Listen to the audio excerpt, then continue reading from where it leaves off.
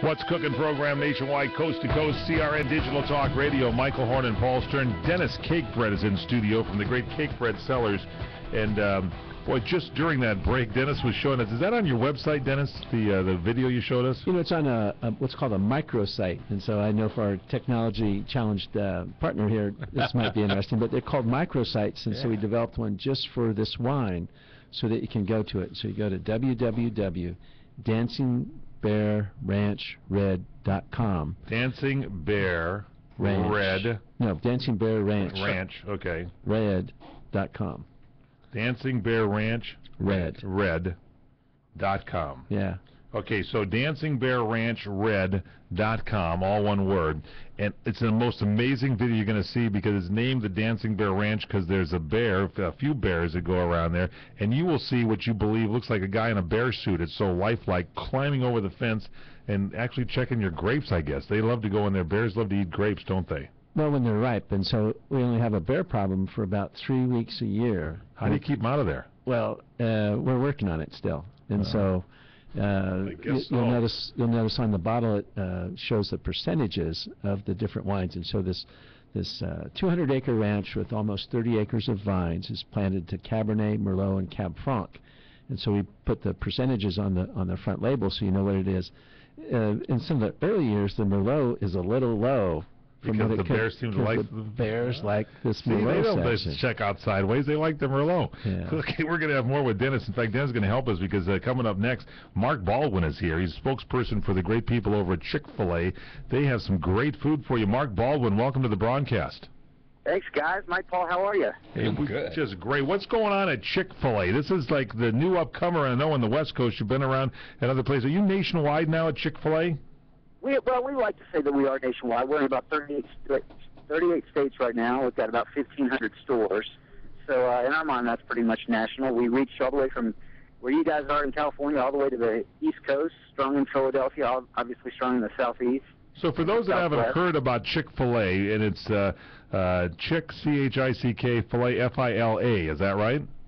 Correct. And so what do you find at Chick-fil-A if we drive in there and go into your restaurants? What do we find? Well, you find the original chicken sandwich. Our founder, Truett Cathy, he's known as the inventor of the chicken sandwich. Really? So all these other imposters out there that you'll see on every fast food menu board these days, well, they all started on a knockoff idea that Truett Cathy had way back in the 1960s. So Chick-fil-A has been around since 1960, and yep. And who invented this? Who's the person that invented it? It's Truett Cathy. Truett Cathy. And so Truett Cathy invented the chicken sandwich. I love this. And so what's in the chicken sandwich that you can tell us about? Otherwise, you know, you have to kill us if we know all the secret ingredients. Exactly. Yeah. If I knew what was in there, I wouldn't have a job. Okay. You know, we've got the recipe locked up in a safe here at our corporate office. But it's a boneless breast chicken. We hand bread our chicken right there in the store, every one of our stores.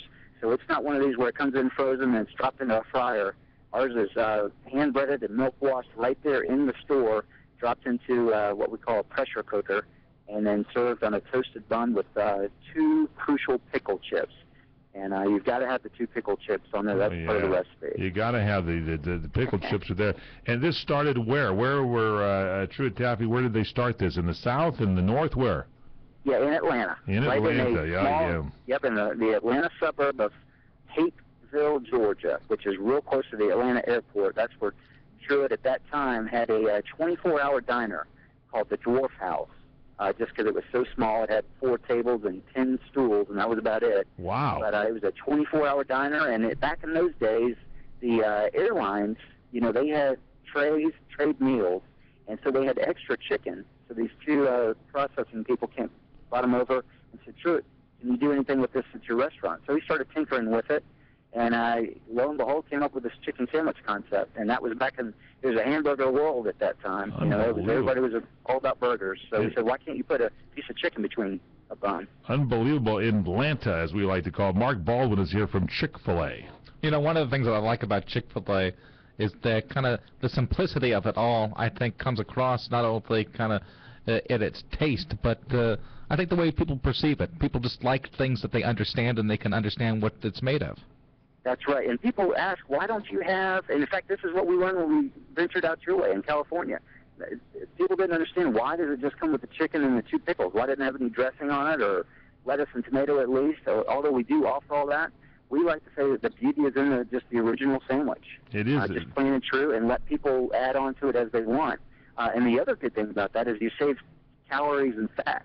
Every sandwich on our menu is less than 500 calories. I like that. So this makes a lot of sense then for those people that are counting the old calories. That's right. That's right. So we like people to dress their sandwich however it fits their appetites and their dietary needs. So you got plenty of choices at Chick-Fil-A. So we were kind of like smiling about this with the Dennis Cakebread as to what the wine would pair, but it sounds to me with a simple recipe like that, without all the sauces, what Cakebread seller's wine would you pair with the Chick-fil-A original chicken sandwich, Dennis? You know, I don't know. Paul, what would you do?